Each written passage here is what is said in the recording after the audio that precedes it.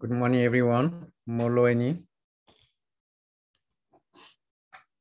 Sambonani, Jambo. Can anyone hear me? Yes, we can. Okay, thank you, colleague. Thank you, friends, for this first workshop on data for our family, for our consortium Sickle in Africa.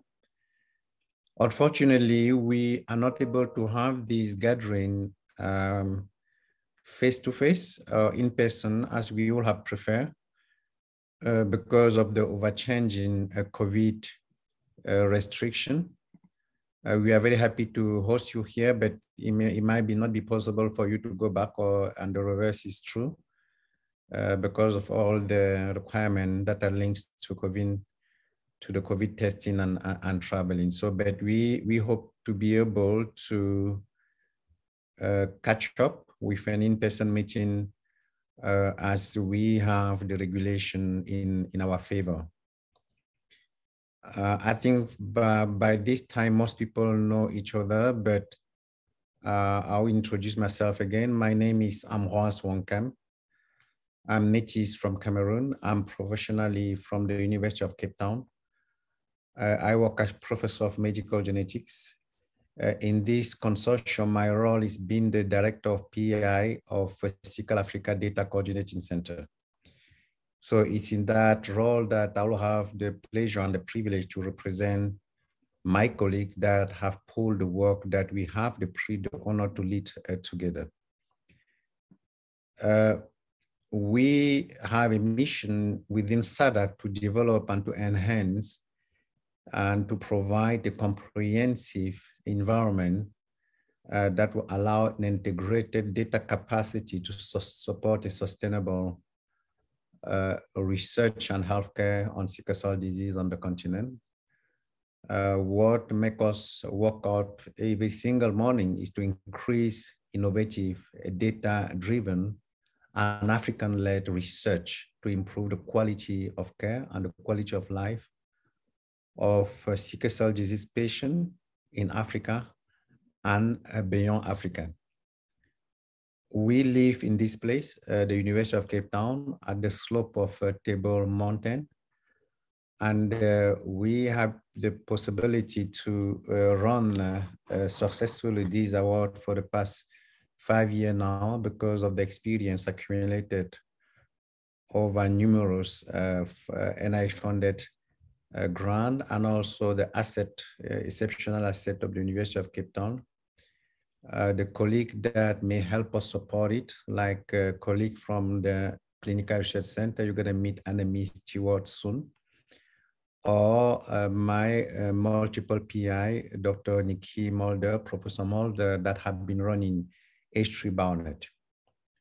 But the SADaCC also benefited from an extensive network of the sickle cell ontology that is far beyond the border of our continent.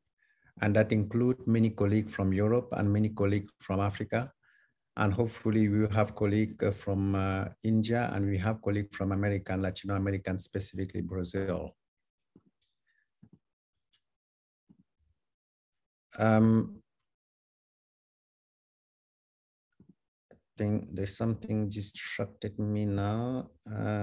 Let me move to my next slide.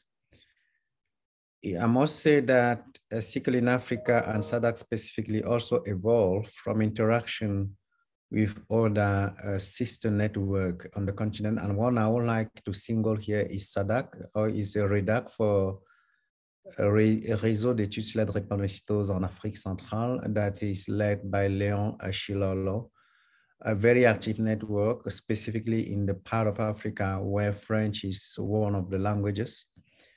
Unfortunately, this network have not always been able to successfully secure international funding, and maybe language might be also a barrier, one thing that we probably need to pay attention to. SADaCC work in collaboration with what was called SPARCO before, and the coordinating center, the clinical center now, is still SPARCO to some extent, but it's easier to call it the CCC. And we initially started with 3 countries, as you all know, and now we have extended to 3 more, and probably 7 if we include Zambia. But beyond this country within Sickle in Africa, we do have collaboration with many other African countries listed here. And those collaborations will happen either within the network of the Sickle ontology or other collaborative network, such as the bioinformatics network, the H3 BioNet. For example, our colleague from Tunisia are mostly part of this network because of H3 BioNet. These are the overall aims. You have seen this before, but I always like to recall it because it's the way we can work well together. We have 5 aims that across 4 major themes: standard of care, tools and services, ethical, legal, and social implication, training, and research.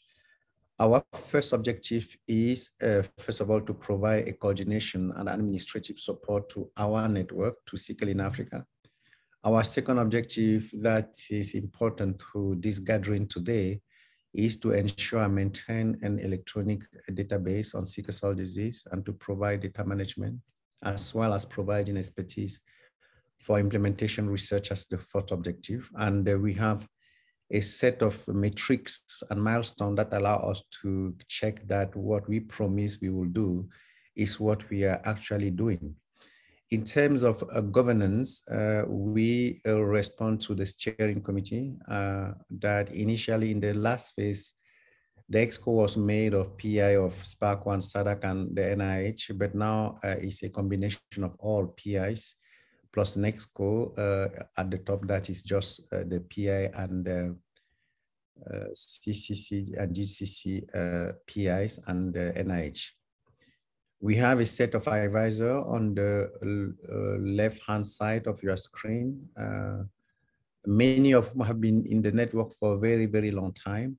And we also have a set of patient support from the right-hand side that are critically important to reshape our research objective and the way also we want to implement it on a very equitable way, and also in the way that will really respect the real needs of our patients on the continent. This is the people that work within SADaCC and their faces. You will have the opportunity to meet most of them. There have been some changes for this phase. For example, we have a co-investigator, Professor Alashley from Nigeria, from Abuja, that will help us support the developing a biorepository. This is probably the time and the right place to pay a second of silence for our lead developer, Dr. Gaston Mazandu, that have been a central pillar for the development of the database, for which we will be focusing in the next few days.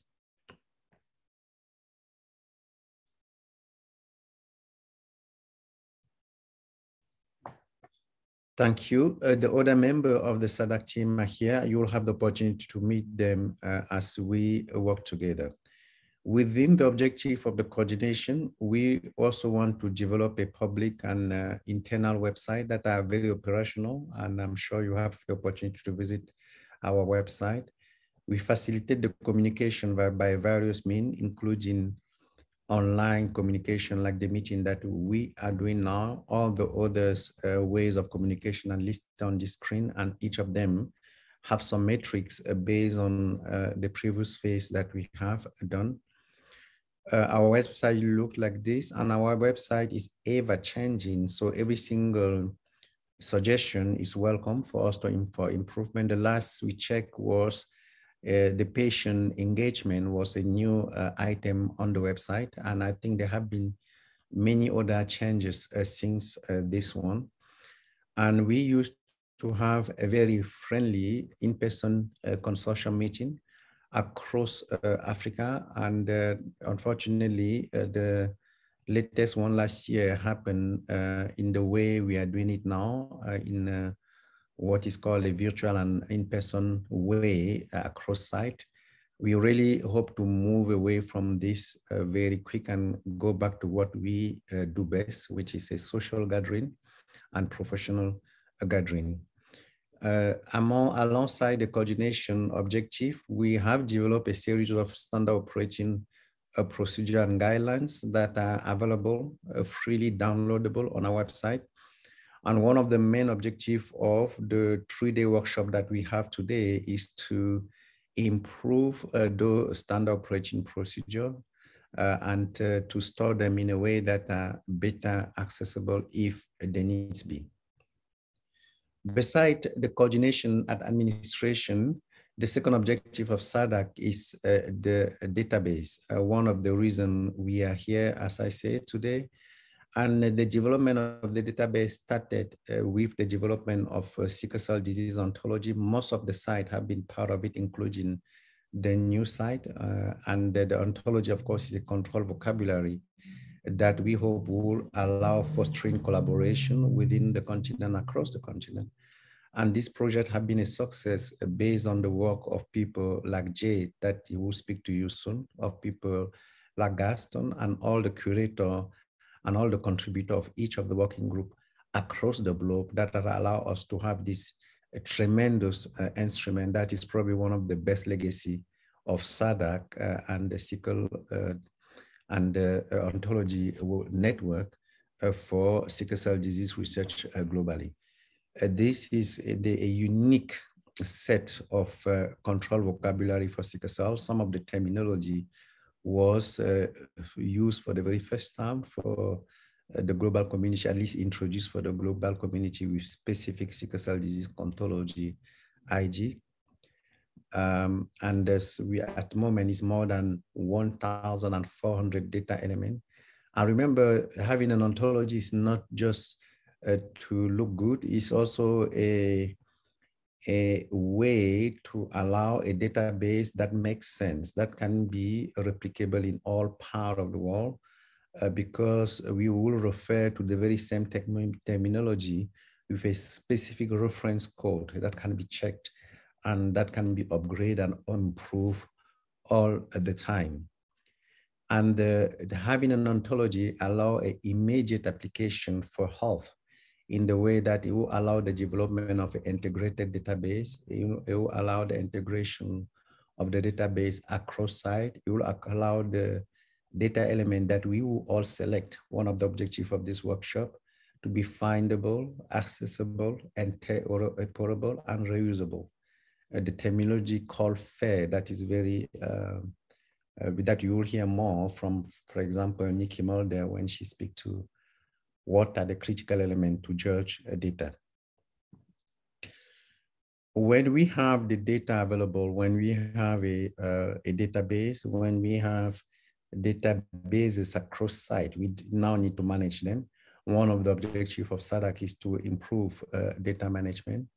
And one of the software that we use is RedCap, and Mrs. Anemi Stewart will introduce you to that. And one of the main objectives of this workshop is to have the RedCap fully operational, specifically in the site where it is not yet operational. We are aware that some of the sites, new sites, such as the one in Mali, were already using the RedCap. We will just like to make sure that for those that were not using, they are introduced to it. And collectively, we use it in the very same way. And this is one of the things that Gaston gave to us, which is the way we can manage data in a very integrated way. The orange oval below is where the coordination center is sitting. And from that coordination center together, we're gonna organize a standardized data element. We had a set of data elements in phase 1. And we will now need to improve that set of data element by increasing some of the elements, including some of the elements that will be related to the type of research that we have all collectively decide to do. And then this data element will be integrated into RedCap. It will be harmonized and checked within each of your sites with collaboration of SADaCC and collaboration of Sparkle. And we will have a dashboard interface that will be the same for each of the sites. So like a recruitment and reporting dashboard that will be centralized and that will be used by each of the site, but that will be also used by the data center if there needs be to support various type of research. One addition to this phase will be a portal for a biospecimen, so that we will have the expertise from the biorepository that is led by Professor Alashley from Abuja, a biorepository that have been there for the past 10 years because it's the biorepository developed within the network of SADaCC. So working with Alashley will allow us to develop a similar portal in case we have sample that need to be trafficked across the consortium in the phase to come. We will use a laboratory management system developed locally here called Baobab. It's a management system for which we are familiar. Actually, we use it in our own group for our hearing impairment research. And of course, all the elements used in the management system for the management of biosample will be also informed by the definition that are captured in the sickle cell disease ontology. So all the elements in this big schema come together. Actually, this is probably the most important schema of our work because each of the things that we do is captured on this schema. And the recruitment dashboard looks like this. Of course, this is what we have it since we check, and this can improve all the time. And it's based on that dashboard, on this recruitment asset, that we now have nearly 13,000 patients that are captured in our hemoglobinopathy database from Tanzania, from Nigeria, and from Ghana. And some of those numbers cross-site are presented on the right-hand side of your screen. It's important to have the data, but the quality is critical. So we will have two levels of check and one quality report template that will be used for each of the site. And this quality report template will be checked by your data person for each of the site, and double check eventually by the CCC, and check by a SADaCC when the data arrive in our computer. And there are critical elements to check these for these data in terms of quality assurance. Is the validity, is the accuracy, and the consistency, is the integrity, the completeness, the timeliness, and all those elements are what we will be looking for data quality. If you put a sheet in, you have sheet out, excuse me for my language. So we need to make sure that the data that we put in are as complete, as valid, as accurate, as consistent, as with full integrity as much as we can. This is one of the examples that we use in the previous phase to check that the system works, and actually it works. And so for each of the data that we receive, we have this criteria to make sure that actually what we have in the computer is something that we can eventually use. In addition to this gathering that we have together, there will be some site visit in a similar way we did in the previous phase with the data team, your data team for each of the site, with the support of our data team from SADaCC and from Sparkle, and to ensure that each of the things that we agree today or will agree after the 4 days is what we implement for each of the site. I will take you one example that changes after one of the site visits. The presence of our LC person, Cynthia, for example, allow us to automatically integrate ASCEN for the recruitment, what we did not initially plan. So these site visits are important.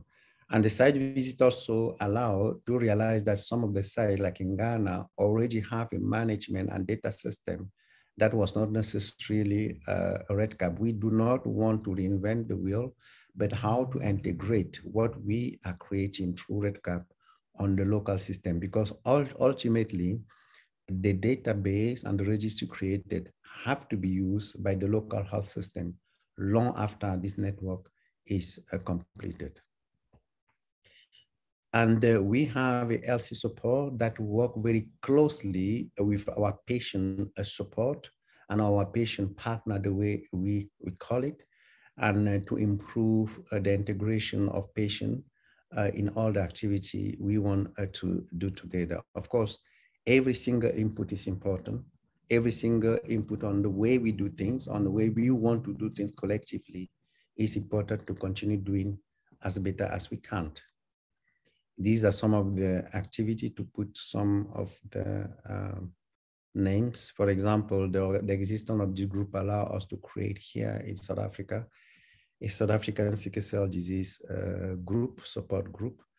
The very same group allowed to develop some sheet, poster, and sickle cell disease facts that are distributed to our clinic locally and above here to allow more awareness for all doctors around the issue of sickle cell disease patient. This is one of the group meeting in Abuja, and below is one of the leader of the South African support group, and that have worked closely with us to author this paper in Nature that speak about his life and his expectation of what sickle cell disease should bring to the fore of the good of health and quality of life of patient. And we hope to have helped some of the research being performed in some of the site, and we hope to bring that expertise as much as we can in a very collaborative way. And we are aware that there are numerous other manuscripts there that are underway. Our personal interest is on genomics. So one of the things that we do besides working within SADaCC is to look up the genomic of sickle cell disease in various aspects of it. And we are still around the data and the expertise provided for research have offered specifically with the help of Jack some big data analysis training. And this big data analysis training happen in person here in Cape Town, at least at 2 occasions. And we hope that we will be able to do the same as the travel restriction will evolve. And as part of a skill development, we have organized also some writing workshop and some short training for genetic counseling within our network. And we hope to facilitate using GitHub some sharing across our network. And now we are quite equipped to do that through a few specific development that we have done recently. For example, we have workflow for different type of analysis. We have now a workflow for genome-wide association study that is now being used, for example, by at least 2 of our students for their PhD. We have a workflow for data cleaning and normality tests. We have a workflow for linear regression, clustering, and classification. And that means we don't have to think a lot when we have a set of data or when we have a question that need to be asked using each of these workflow. Or it's also allowed not to repeat things because when people have worked and improved this workflow as we go, it allows us to accelerate research for each of our fellow, but also for research across site. We are also working on developing application. This is one of the application on pen that was developed by one of our fellow, Wilson. And this application is completed, is usable, and we hope to be able to use this application for tracking pen and tracking treatment and eventually expand it for specific research activity within our consortium. And last year, one of the things that we have done in prevision of the increase of the country within the network is to increase our data storage capacity, our data support and capacity that is laid out this way. This includes both backup, some additional infrastructure, and some that are supported by us directly here, and some that are supported by each of the sites. And we will be working with the new site to improve their capacity of stocking, analyzing data, and having a appropriate backup system locally as they go. And the last objective, of course, is to measure what we do. Of course, measuring means do it by year and do it by objective and do it by numbers. This is not intended for you to read, but we have an available measure for each of the objectives that we have laid out, the number of meetings we have organized, the number of patients in the database that we have, the number of standard operating procedure that we have, the number of training that we have organized and so on, and the number of communication, even including the number of email that was sent from Vicky's office to each of us. And if it's not published, it doesn't exist. So we still think that each of the activity, including simple management, should be published. It should be available in the literature. It should be tractable. If we don't do that, we will not be judged in the light that we want to be judged. For the years to come, in terms of our activity, we have numerous things that we want to do and to track that are listed here. Of course, there's no point reading it because we haven't yet achieved each of them or all of them. And together we hope to achieve that. So I would like now to thank you for your kind attention and to remind you that we have 3 major objectives for these 4 days. The first is to improve our data element and to define together the set of data elements that we will use across the consortium and extend it. Sickle in Africa, including 7 countries in total. We will second ensure that the red cap is usable for each of the sites, and in a very, very similar way, we will improve our standard operating procedure. Those are the 3 major objectives around this workshop. One thing that we would like to do is to accelerate and catch up with the new site that was integrated in the network recently. So it is possible that we will have to accommodate special needs for the site that are incoming and help us doing that by laying your desiderata to people like Anemi in here, like Mario, to Vicky, to Jade, and to Raphael, so that we can accelerate the integration of all the sites to the consortium. Thank you very much, and welcome again to this opening of this 4 days workshop.